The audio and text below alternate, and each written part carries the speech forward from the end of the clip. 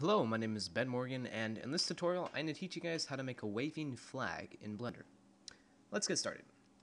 We're also, first we're going to begin with deleting our cube. So delete the cube, Shift A, add mesh plane. That will add in a plane that we can then scale on the x-axis. Press Control to make it snap to the grid. And then rotate it with R on the x-axis. Press X, and click 90 degrees. Perfect. Next, what we're going to do is tab into edit mode, and before we subdivide anything, we're going to press Control R and add in a loop right there to make this rectangle 2 squares. We're then going to subdivide it so that everything is a square, and that makes it a lot easier in the end. Don't subdivide it too much like I did, or else your sim may run very slowly. Next, why don't we just go ahead and press View, Align to View, or Control-Alt-0. I was looking for the shortcut for that in the view. Okay, so this is going to be on a flagpole, so we might as well just make it look a little bit more realistic. Shift A, add mesh cylinder, size it, press S, Shift Z to scale it on everything but the Z-axis, so that you can get a nice narrow pole, and grab it over on the x-axis and move everything up and move the bottom down. So we got a flagpole. That's all of the setting up we will do for that. Oh, what happened here? Oh my. Looks like I did not select all of the points. So why don't we just do that again? That guy's good. Okay. There we go. So we're all set up. Why don't we just zoom this camera in a little bit? Okay. Sorry about that. That was probably really loud. Okay, so before we go ahead and set up our cloth simulation, we have to do a couple things. The first thing we have to do is select, in edit mode, tab into edit mode, select these edge vertexes right here, go to the active data, whatever that is, the triangle, and click add a vertex group, and assign those selected vertices to that group. What that will do is kind of pin the cloth to that area. We're going to set it later to pin our fabric to this pole so that it sticks to it and doesn't just fall right down. And that will enable us to get a simulation. Okay. Next, what we're going to do is just smooth shade our object so that it will look a little better. Okay, but now we can get into the real reason why you came to this tutorial. Go to the physics panel and enable cloth. And before we do anything, let's just set pinning to be enabled and make it group. And why don't we just press play and see what happens. Okay, so it looks really bad. One reason is that the quality is so bad, our plane is hardly subdivided, and we have nothing, it's not colliding with itself. So to do that, you have to expand cloth collision and enable self collision, which will then make it a little tiny bit better, but not by too much. We actually can go in and subdivide it one more time. That will give us, see it, then it lags too much. It's because I'm recording. But, okay, so that's fine. I'm going to set the shading to flat on mine, just so I don't, yeah. Okay, but we want our flag blowing in the wind, right? We don't want it just laying down like that. It looks terrible. So why don't we just add in some wind? Shift A, add force field wind. We're going to rotate it on the y-axis and have it pointed a little bit up, just so that it kind of gets at a better angle. And move it a little bit and rotate it so that it's a little bit in front. Again, that will make it so that it is at a better angle for the wind. You have to really increase the strength for this to something like 200. And let's increase the noise a little bit so it's not just a full steady stream. And if you look at it now, our flag reacts to that wind, and it's already sort of looking like a flag in the wind, which is really neat. Let's smooth shade it, see if it looks any better. Doesn't really. I'd have to go in and add in a subsurf modifier, but again, make sure optimal display is enabled. That's really going to slow up my, oh no it's not, okay. So it's not too bad. If you go in and add in a subsurf modifier, it will make it look a little bit better. Okay, go back to your physics panel. Okay, so there are a few things we can do with this cloth. We can increase the quality, and that will give us, you know, a little bit more realistic results, more flapping and stuff like that. You can decrease or increase the mass. That will make it so that's not as affected by the wind. If you put it like 0.1, it's really going to flap in the wind like it's silk or something. Structural, the stiffness of it. So if you decrease that, it's going to be really bendy, really, oh my, that's not good. But yeah, it would, it kind of stretches it out actually, which is kind of neat.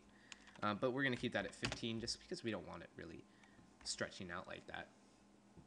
And then we have bending. If you look at the description, it says the wrinkle coefficient higher is less smaller but more big wrinkles. So we want kind of a mixture. So why don't we put it at like 0.25 or something, see what that gives us. So that gives us some smaller wrinkles, and that's pretty cool. Let's increase the mass a little bit because right now it's kind of, yeah, that looks good. Next we have spring, which basically the higher you put it, it's going to be very kind of, it says more smooth, less jiggling. So that's pretty cool. That kind of works with a flag. But let's put that at like 10 or something. That's fine.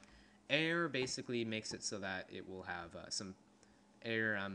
It's how much the air will slow it down when it falls, but we don't really need to worry about that. Velocity, okay, that's fine. Okay, so basically something cool we have here is called pre-roll.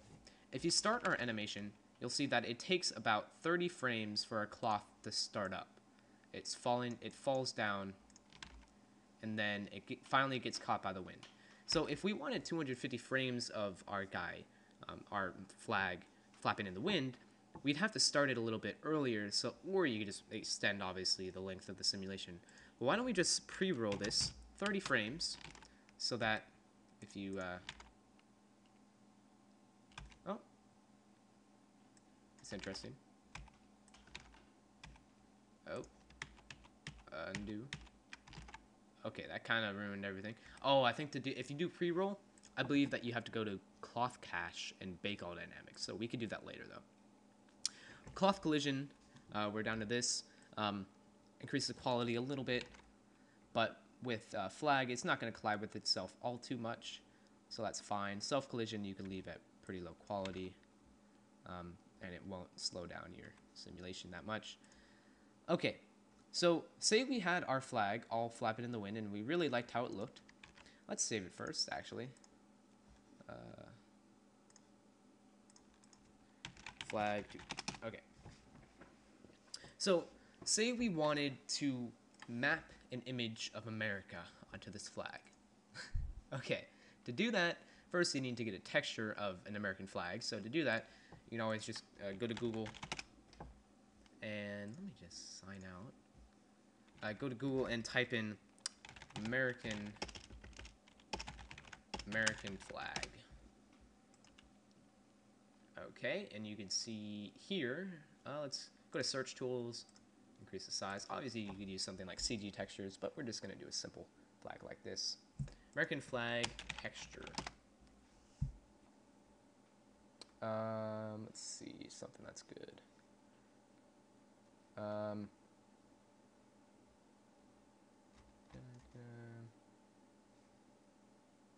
I guess that's fine. The original image. Save image as, go to Blender textures, flag. Okay, so save it in my UV folder. Okay, back to Blender. Now we're going to tab in edit mode, make a new window right here, make this UV image editor, and open image, go to Blender, find where you save that image, and open up flag, and you'll see here that we have our flag. And if I press Control Z right now, you won't be able to see it, but if I move my light over, you'll see that I now have a bajillion different flags on my object because it's not unwrapped yet. So if I do U unwrap, and I'm gonna have to do a little bit of scaling. So let's see, scale around the 2D cursor.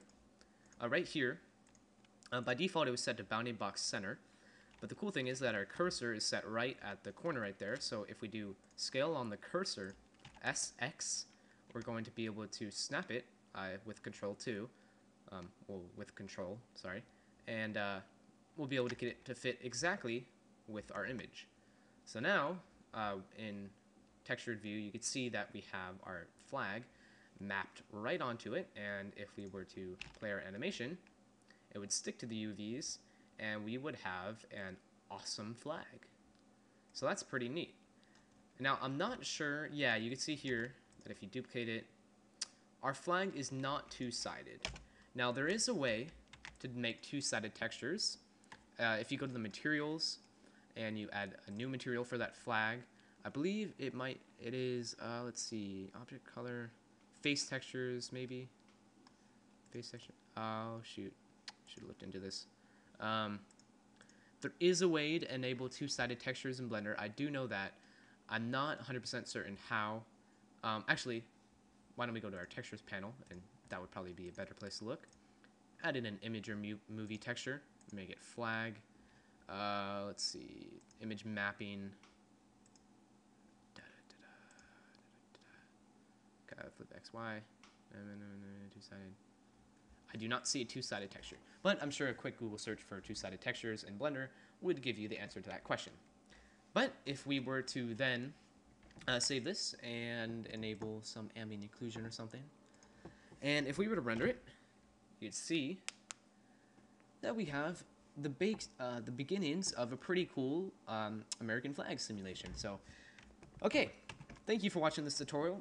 My name is Ben Morgan, and if you like this video, please subscribe. It helps me out a lot. I hope you learned something, and yeah, thank you for watching.